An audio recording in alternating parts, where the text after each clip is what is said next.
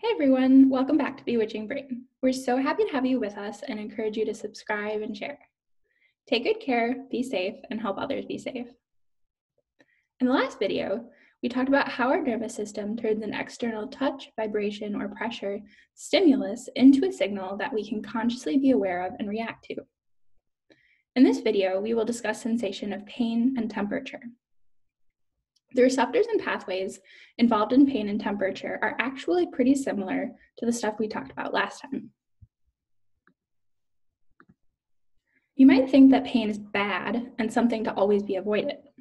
Although this may be true to some extent, pain is also extremely protective. Without pain, we could easily injure ourselves without knowing it. For example, you might be stepping on a sharp piece of glass and have no idea. While the pain is very unpleasant, it will spur you on to lift up your foot and pay a visit to urgent care to get the wound cleaned, and perhaps have stitches in order to avoid an infection, which could be very serious and possibly even life-threatening.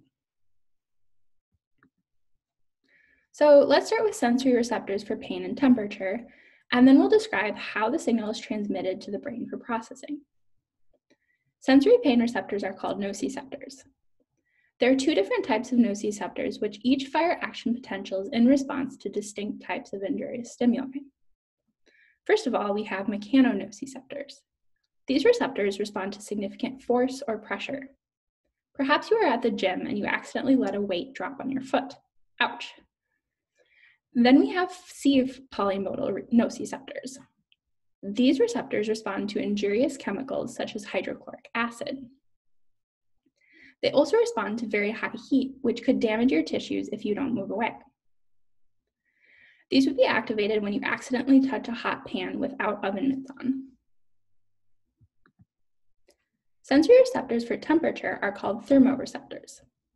Thermoreceptors normally fire action potentials at a constant rate. This is occurring when you are sitting at home at room temperature.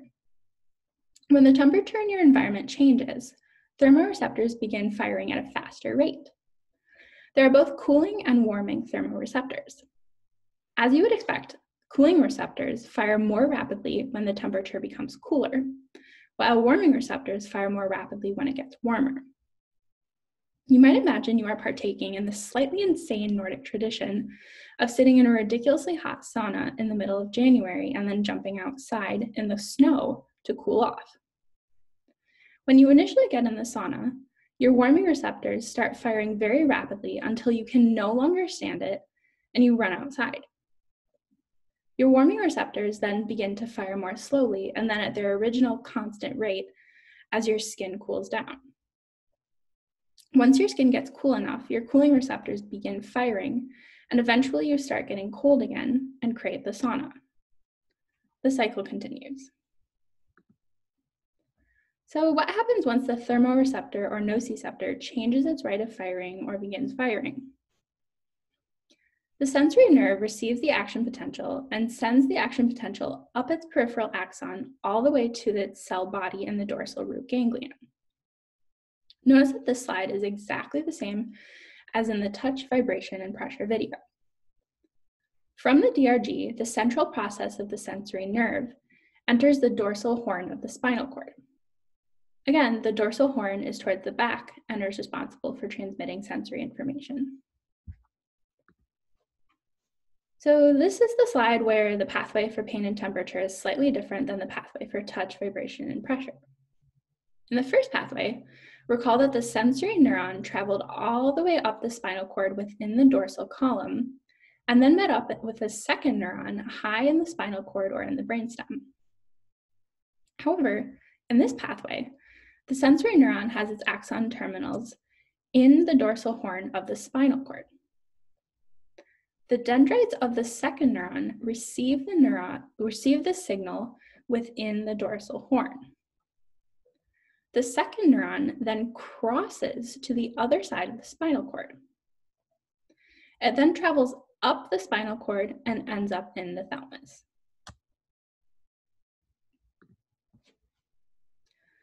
The third neuron meets up with the second neuron in the thalamus and sends the signal to the somatosensory cortex for processing.